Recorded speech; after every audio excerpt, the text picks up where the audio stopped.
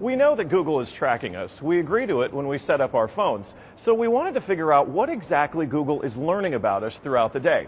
So here's what we're going to do. We have two identical phones. The only difference between these two phones is this one is in airplane mode. Both of the phones lack a SIM card, and they haven't been set up to access any Wi-Fi networks. So for all intents and purposes, these phones have no connection to a data network. We're going to keep them with us throughout the day. And while I travel around DC, we're going to figure out just what Google is finding out about me. Our first stop, Sim's convenience store, just outside our Fox bureau, for a quick coffee. From there, we took a walk to the Capitol and took a quick walk around the Senate office buildings, and then decided to hop in a car and head around town. Hello. We're going to the Children's Hospital, please.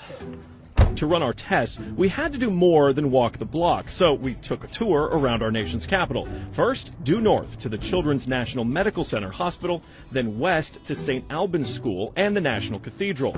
Our tour around town was a 14-mile journey that lasted more than an hour. The entire time, the phones had no access to the internet. Oh my goodness. Not a Wi-Fi connection and not any cellular data service.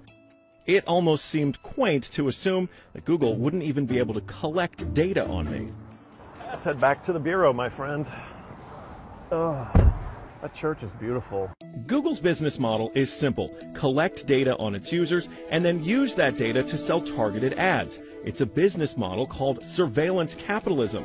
But does that critical data collection work even when your phones aren't connected?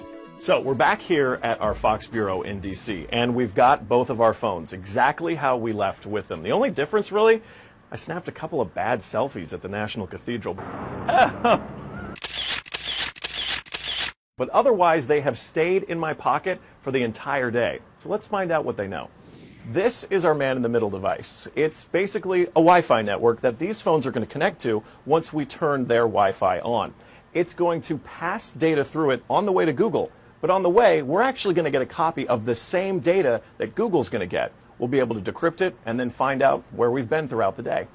Within minutes, the numbers rolled in. The phone that wasn't on airplane mode registered more than 100 locations, 130 activities, and even 152 barometric readings. As soon as it hooked up to our Wi-Fi, it transmitted 300 kilobytes of data straight to Google. The phone even logged our exact locations, tracking us all around town, the Capitol, the hospital, the school, and the cathedral. Now you may notice what's missing here is the exact route that we took, but it got that data too. It knows when I got out of the car.